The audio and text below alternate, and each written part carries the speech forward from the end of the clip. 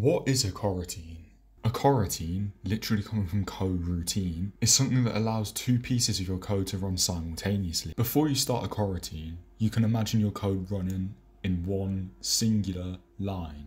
Now at any one point on this line, only one thing is happening at one time. But with a coroutine, that's where things change. We can imagine it like two diverging lines from this point, where a coroutine starts.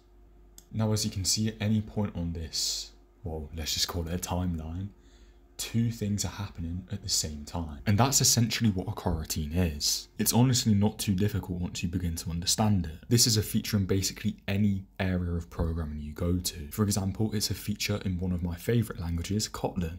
But specifically here, I'm going to show you how to implement that in Roblox. At this point, I hope you know the basics of Roblox programming, but if you don't, come back later when you understand it. As an illustration, I'll make a script that prints hello every 1 second and world every 2 seconds. Firstly, let me just make my function that prints hello every 1 second. So local function, hello function.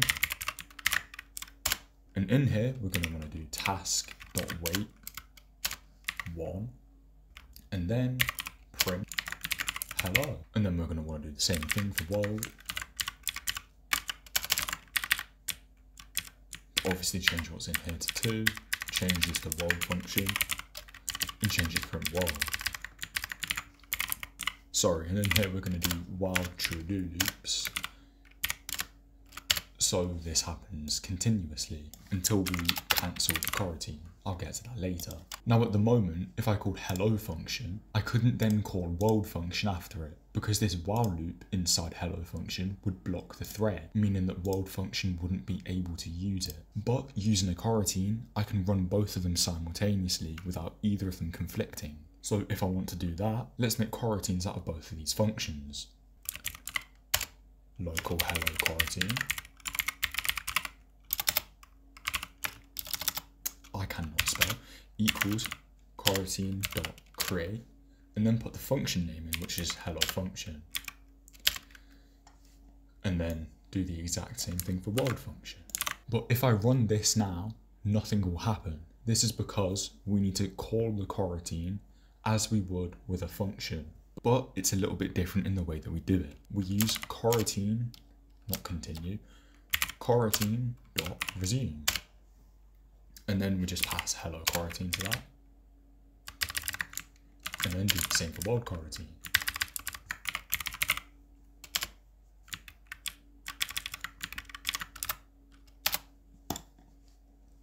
Now if we play, this should have the exact same thing that we want to happen. As you can see, hello every 1 second, world every 2, and neither of them block each other. That gets boring quickly. I've had enough of this hello world. So how do we stop the coroutines? Well, we just do coroutine.close and then the coroutine name. Now let's say I want these coroutines to run for 5 seconds before I cancel them. We can just wait on the main thread before we do that for 5 seconds and then close them. We don't have infinite hello world. What a shame. Okay, but now let's say you wanted to suspend the function of the coroutine from inside itself. Theoretically, if these variables were global, you could do the exact same thing from within the functions. But as we all have been told, global variables are a big no-no. So what we instead want to do is coroutine.yield. Now if we start it, it should only run once. Okay, cool. It's only run once. Coroutine.yield also has some other interesting functions. Hold up. Let me tell you about Honeygain, an app that you can use to get passive income, which you can receive with PayPal or crypto, literally just by running it. It works by allowing you to share your unused bandwidth, whether that's mobile data or normal, and you get paid for it. You can download on Windows, Linux, macOS, Android and iOS. But surely that must be sketchy, right? Nope. Honeygain only allows trusted third parties to use your network, such as businesses that are trying to access the internet in your location for purposes like research and circumvent geographical restrictions. While I'm not sponsored by Honeygain, if you use my affiliate link in the description, you'll get $5 for free, and you'd also be supporting the channel. which I'd appreciate a lot. Let's get back to the video. Instead of thinking of it as stopping the coroutine, you can think of it as pausing it. Coroutine.yield can also be used to return a value.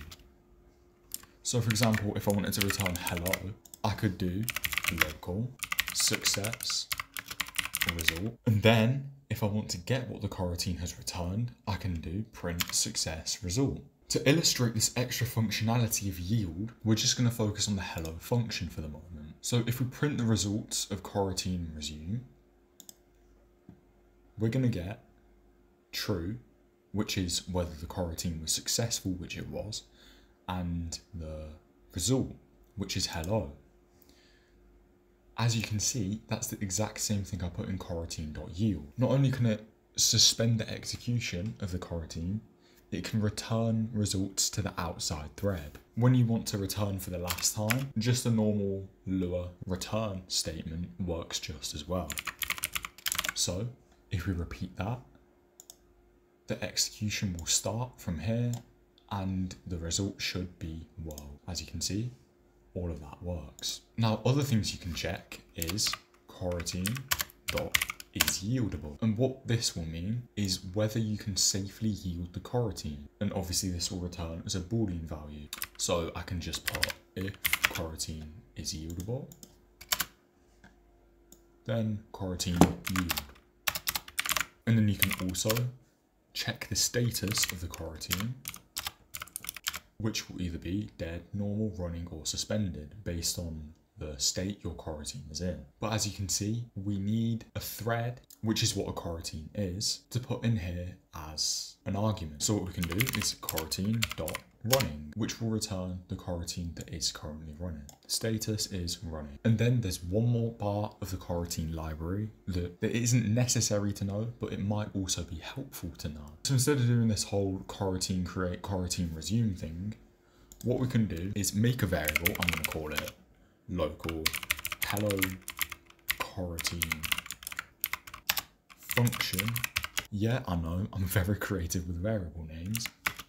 And then coroutine.wrap. What this will do is whatever function you put in here, it will create a coroutine out of it and it will resume that coroutine every time you call this function. So if I just want to make a function and then copy everything over into here, I can get rid of this and I don't need that. So now if I print hello coroutine function and call it as I would a normal function, it acts in the same way. Now I've gone over everything you need to know in the coroutine library in Roblox. And if I have been able to help you with this video, you liking this video and subscribing to my channel would mean a lot to me.